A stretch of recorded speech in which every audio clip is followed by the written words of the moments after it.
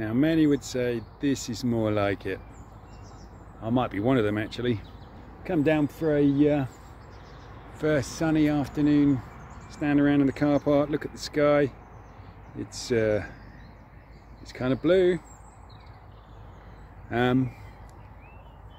It's not my preference. I love a sunny day like anyone, but completely blue sky.